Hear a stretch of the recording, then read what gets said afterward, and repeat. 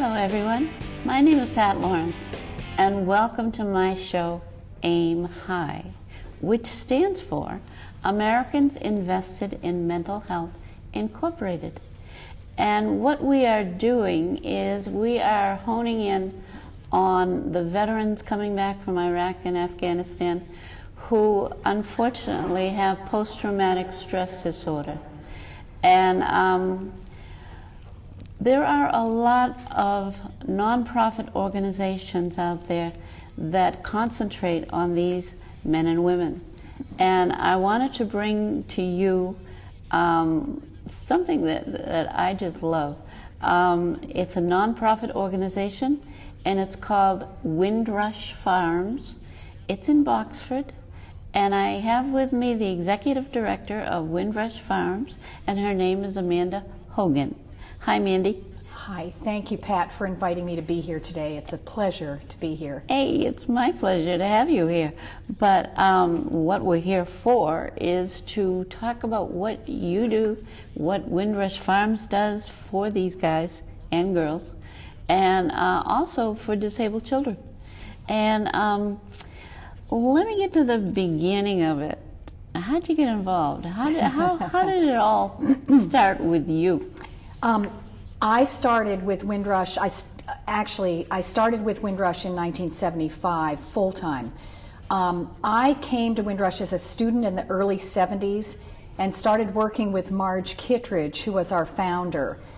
She started the program in 1964, and she was one of those inspirational people who said you can do anything with horses, and she started the program under the premise that anyone can do more than they think they can.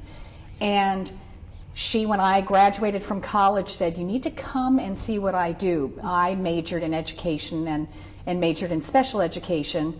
I got out there, and it was an unconventional classroom, all these at-risk youth, wonderful horses, an incredible outdoor program, and that's how I got started. I wanted to be a part of helping these kids feel better about themselves. All of these kids had learning disabilities, behavioral issues, mental health issues. What could be better than using this incredible environment to help them feel better about themselves? So that's how I got involved. It's just been one of those relationships that I would have not changed anything for this world. It's just a wonderful, wonderful program. Tell me about the horses, because I love horses, and horses seem to have this uncanny sense when it comes to people, just like dogs do.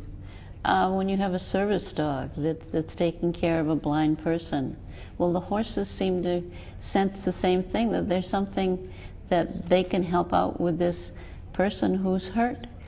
There's no question that horses are really cool. Horses know the difference between somebody that has a disability and somebody who does not have a disability. It's very interesting to watch them. But they look at everybody with sort of a clean slate.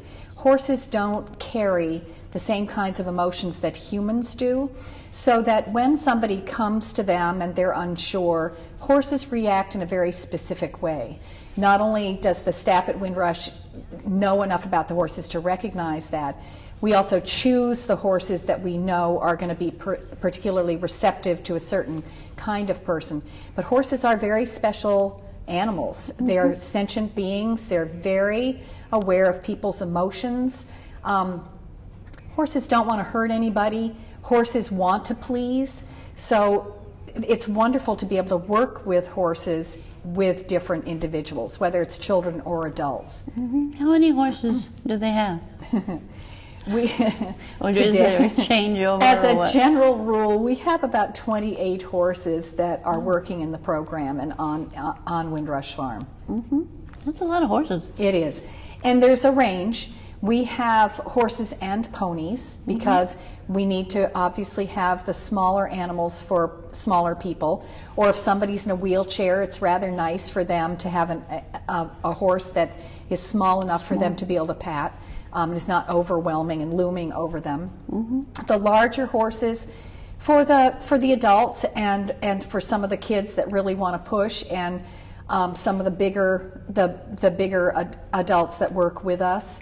So yes, we've got a real range of horses. They have different builds, they have different temperaments, different personalities, and we do choose them very much for our program. They're very carefully trained to do this work for us. How do you train them? We horses actually are chosen for their soundness, for their temperament. They have to be well behaved, sort of self-confident horses, and then we take them on a 2-month trial and train them around the ramps and all the different equipment that we use with our riders with disabilities. All horses need to be able to walk, trot, canter, so they have to be sound and healthy. In some cases, our at-risk youth actually want to jump, so most of our horses are fit enough to jump. All the horses need to be aware of verbal commands. All of our horses know how to respond if I ask them to walk, trot, canter, and whoa. There are many of our riders that do not have the use of their legs. They may be nonverbal and they have to move their bodies or use hand signals. Our horses are trained to be responsive to the different needs of our riders or the people that are working with them. It must be so special for a child who cannot use their legs to be able to get on top of a horse, and you know, she's just like everybody else then. She's walking, she's telling the horse what to do. It's so true. And from two perspectives, from the child's, well, anyone's perspective, to get out of a wheelchair, get onto an animal with 4 good legs and be able to go out into the woods is quite remarkable. The other perception is, I worked with a veteran years ago, Jim Campbell, who had been in the wheelchair for 11 years. He had a spinal cord injury in Vietnam. And he said, you know, Mandy, I've been looking up at people for 11 years now. Do you know what a great feeling it is for me to be up here looking down on you, or being level with people around me? And I hadn't thought about that. So, you know, it does. It changes your perspective. A, makes you taller, and B, it can get you out there where you can't otherwise go rolling in a wheelchair or on crutches. Windrush is a pretty amazing place because it's the farm itself is an old New England farm. The farmhouse was built in 1734. We've got big barns, we've got indoor rings and outdoor rings. But we've got access to 195 acres of trails. That's what I was going to ask you. So it's not only round and round and round in the... Absolutely not. Right. Part of the beauty of it is getting out on the trails. So we've got mounted and unmounted activities, but being able to put somebody on a horse and get them out on those trails and out into the open fields is just fabulous. It's a good feeling. Let's get down to what we're all about right now. And that's post-traumatic stress disorder veterans who come back from Iraq and Afghanistan, who are mentally sick because of what they've seen, what they've done, and what they need is to be calm, you know, to feel secure. And evidently you do that for them. It's been quite an eye-opener for us, and I'll refer to one particular person. We've had the benefit of working through the Veterans Northeast Outreach Center in Haverhill. We've worked with some groups from the Bedford VA Hospital. We are about to start working with the Boston VA, the Brockton unit. There are a lot of folks out there with PTSD. They're not all from the current conflict, but they're more. But one of the gentlemen that's with us right now actually is a huge advocate and is helping us recruit folks from the VA hospitals and in the system, and people that he knows that are coming back from the current conflict, including one of his sons. Donald recognizes the benefits that he has felt from working with the horses and being at Windrush. Windrush it's just a big, beautiful space. There are a lot of classes every day there. There are a lot of volunteers. We've got over 200 volunteers a week. We've got a very well-trained staff. We've got great horses, and then this beautiful place. We bring veterans out from these various groups, but Donald is the prime example, and they learn about the horses. They take advantage of the quiet of the farm atmosphere, but they come and they meet our volunteers. They work one-on-one with the horses. They learn how to brush them and care for them. They learn how to lead them. There are different activities that they'll do with them depending on what their needs are. But the big thing is for them to be able to socialize. Right now, the way we're doing things is we've got groups that come. They usually have a picnic lunch. They do all kinds of activities with us, and then we talk about all of that, get them involved, and then they do go home. I find that many of the veterans that are coming to us come back time after time because they find a certain peace in working with the animals. On the other hand, when you're talking about PTSD, I've learned a lot from Donald, who's one of our veterans, who I was asking him after he had been there for a few weeks, you know, what attracted him to Windrush?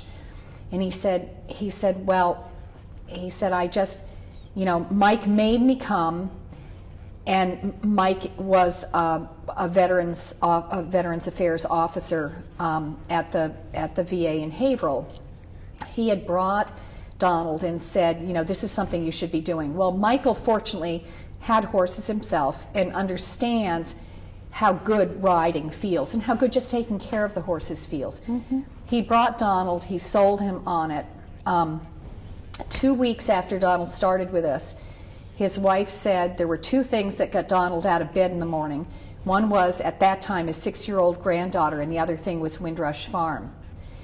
But sitting down and talking to Donald, I realized that there were so many things going through Donald's head. He was very trusting of us. He established a relationship with us that has been unbelievable. And I thank him for giving us that trust. He comes every week. He rides his horse Judge. He has to deal with his gremlins, those things in the back of his mind that scare him all the time. There were things that when I sat down and spoke to him, he said, do you know how difficult it is for me, or it was for me, to lead the horse down from the barn the first time? He said, I started leading Judge down the hill, and our barn is on one side of the street and our indoor arena is on the other side. And he said, and there was a tree house. He said, I looked up at that tree house. There was nothing more difficult for me than to walk that horse by the tree house. But you were there, you're telling me it's okay, I'm following you with this horse, I'm trusting this horse to stay next to me, and all I can think of is the sniper's bullet that's going to hit me from that tree house. And he said the fact that I made it by the tree house and was able to ride that horse was amazing. He said then riding in the outside ring, that was so scary. There are woods along one side of that ring. He said, I was just wondering who was hiding in the woods that was going to get me. And then another day, he mentioned that we had some work being done in our back field, and there was a bulldozer parked out there. And at a particular time of day, as he was going around the ring, there was a glint of sunlight on that windshield. And he said, I ducked. And I said, Donald, why didn't you say anything? He said, well, he said the horse didn't flinch. We just kept going, and he said, and I realized, he said, I spoke to the instructor. He was working with Susan Lutz that day, and they walked out at the end of the class. They walked out, saw the bulldozer. He knew exactly what it was and came back. But same thing, you know, those sudden, you know, reactions. Right. Because was it a scope? You know, what was it? And so I just, you know, Donald has been a huge advocate for this program. He recruits people into our program. He's an amazing man. But I find that working with animals, mostly getting out of the isolation, or feeling isolated, getting out and just meeting all the wonderful people at Windrush, being in this completely different environment, and starting to care for these horses and work with the horses has really been fun to watch. People turn around. We've had some great stories. How long do these men, women stay with you? Some of them have been with us. There are a few that have been with us for a long time. The majority of people come short term, and this is what we need to work on. I think that it's really important. So the groups that have been coming from the VA hospitals, in fact, it may be a one-shot deal. It may be a series of 6 times that they come. It just depends on what they're able to do. In some cases, as they build up their self-confidence, working with the horses, they've been able to feel confident themselves, and I know they're working with therapists at the same time. We are not miracle workers. Right. We can just help a little bit. Yes. In many cases, these people start to feel better about themselves, so they get jobs and they don't have the time to come to Windrush. But there are, so it ranges. It may be a one-shot deal, and it may be years that we're able to work with these folks. Well, just the fact that they get jobs is very important, because a lot of these guys that come back are unable to go out there into the world and handle a job. That's true. They just don't have they're so insecure, and they just don't have it. And so many things happen to them as far as their families, as far as their jobs, as far as their housing, things like that. And it's so important that we all come together as a nation, because we sent them out there, and they're all coming back, and a good percentage of them are coming back sick. And it's up to us to really be able to help them. And you seem to be doing a wonderful job of this. Well, we're just a tiny ripple, but part of a much bigger movement, because this whole industry, therapeutic riding and equine assisted activities, I think there are a lot of us. There are now almost 80 centers around the United States that are trying to provide services for veterans and returning military personnel. It's really pretty exciting to see this, because I think that we've all seen the results of what our working with horses can do for all our students with learning disabilities and mental health issues and physical disabilities. There's no reason why since we already have the horses, we've already got the trained staff, we've already got, these wonderful volunteers that just want to give of themselves. There's no reason why we shouldn't be doing these wonderful things for our military personnel. But right now, I'm seeing that Brave Hearts in Illinois, there's a group down by Fort Hood in Georgetown, Texas. There's the Caisson Platoon outside of Washington, D.C. They are all working with returning military personnel, either with physical disabilities or those that have PTSD. They run the gamut. But it's pretty exciting to offer that opportunity, and I'm not sure that everybody knows that it is available. There are also programs that are servicing not only the military personnel and the veterans, but also the families. We need to take care of families too. Absolutely. Especially if somebody's deployed. Imagine what it's like for some of those, the families left behind, the uncertainty. Are they coming back? What condition are they going to be when they get back here? Yeah. And so offering programs to those families has been rewarding for us as well. they're left behind for a year or so. And it's hard for them because the money is kind of different. Yeah. They might get their husband's check, but it's not what they're used to. Right. Speaking of money, and I hate to bring this up, but who pays for this? Who pays for your services? Because we're a nonprofit organization, we are always out there pounding pavement and fundraising. We do have events. We have our lessons. We rely on donations, unfortunately. This portion of the program has, in the past, been primarily funded by our donors.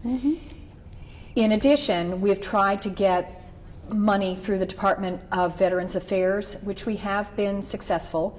We have somebody in the Department of Defense in Washington, D.C., who has been getting money for these various therapeutic riding programs, or the programs that are doing equine-assisted activities for those veterans and military personnel that need help. Great. So Windrush has, it's mostly privately funded at the moment. We do ask for monies for services, but we're not going to turn anybody away. So yes, we fundraise to make it possible. Wonderful. We have some pictures, and I wanted to show them before we run out of time, Sure. so that you can explain them. All right, this is one of the groups from the Bedford VA. We took a hay wagon ride out into the big field. So this is right in front. The brown building in the background is our indoor arena. This is our office space. We used a mounting ramp on the other side and ran all the wheelchairs and everything in. So this is showing, you've got a couple of guys that are from the current conflict, and then we have a World War II veteran up here in front with in the wheelchair. So this is loading everybody. Actually, that's Donald, who we can't see his face, who was standing there overseeing everything. Big guy. He is He's a big guy. He's just wonderful. Yeah. But anyway, so this is preparing the hay wagon to head out so we can take people on a tour of the farm. So whether you're mobile or not, we can get you out there. This is what I wanted to show as a before picture. This is one of the therapists who came out from the Boston VA at Brockton. This was in 2007, and these are veterans from, they were World War II and the Korean and Vietnam, I guess, that day. There was a whole slew that came out, and it was our pilot program, and they wanted to see whether they could ride or not. So the next shot should be the guys Next shot. riding. And, oh, we got it out of order. That's all right. So this is Donald. It doesn't matter. This is Donald on the left. He is riding his horse Judge, who is a halflinger. Pretty horse. He is. He's not very tall, but he is very sturdy. And then Mike, who is one of the is involved in Veterans Affairs in Haverhill. He owned his own horse. He's riding a quarter horse of ours named Clifford. Now the reason, this was kind of funny, there was a whole series of photographs, and this is the one that we ended up with. The horse that Donald is sitting on, we very slowly, and you can see the way all our bodies are between that horse and the flag. That horse was scared of the flag, and we were trying strategically to get the flag between the two guys for a photo shoot. And so you can see all the bodies are between, and his ears are still pricked staring at the flag. But so Mike and Donald rode together, and later on you'll see them doing a demonstration at Groton House Farm. If we can switch to the next slide. Oh, This is one of the reasons that I got involved with the military too. My daughter was involved with the junior ROTC at Beverly High School. The color guard here is from Beverly High School, and Donald and Mike are in the background. You'll see it just in a moment. There's a local event that draws a lot of people, and I think this was in 2008. We did a demonstration where the two guys rode at Groton House. These, the young crew from Beverly High School came and did the color guard thing. And if we go to the next slide, hopefully these, yep, this is Donald and Mike. They did a whole demonstration through the, this is a stadium jumping course at this event. We did have people close by the horses' heads because the horses have to go around all the jumps and flags, and there were lots of people walking on course. But these two guys got in uniform and did this demonstration in front of hundreds of people. So if we go to the next slide, this is nice. Yes, these guys. This was after their final salute. Everybody saluted the flag, and we had sang the Star-Spangled Banner, and anyway, they were acknowledged for all the good work that they do for our country. So let's go to the next slide. I can't believe they were brave enough to do this. This is, we took advantage, and you'll see that we've got another group. Again, these are all veterans. We got two more. The woman on the bay pony is she is a PTSD person from, I shouldn't say, is a victim of PTSD from the current conflict. You can see the gentleman on the right is Vietnam, as Donald is way left. Michael has been involved in Iraq and Afghanistan. So yes, Senator Tierney came to do a photo op with us. Yeah, right there. And yep, and wanted to recognize the work that we were doing. So this was a little bit later on that same year. I think we only have about a minute left. Okay. I'm not sure. Oh, we'll talk fast then. This is one of the unmounted activities that we do. Again, these are current conflict for the most part. Donald telling them what to do. He's just terrific. This is one of our horses on cross ties. So they learn to take care of the horses. And then if we go to the next slide.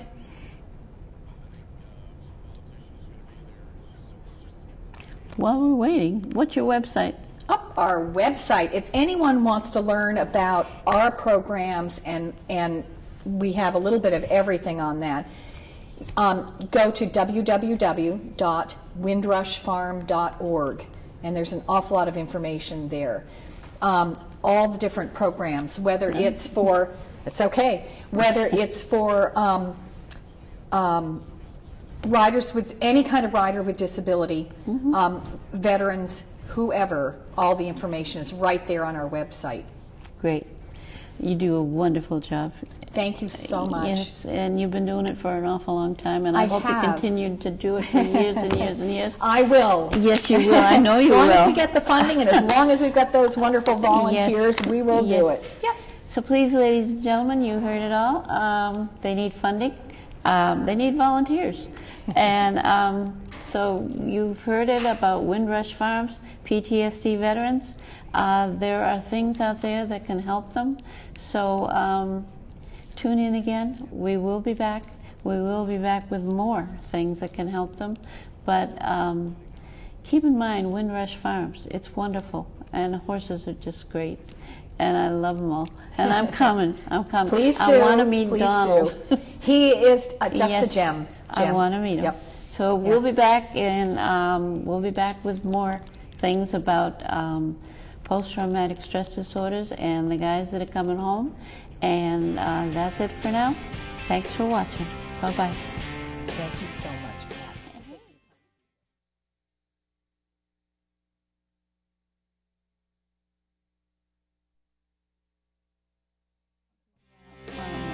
Oh my God.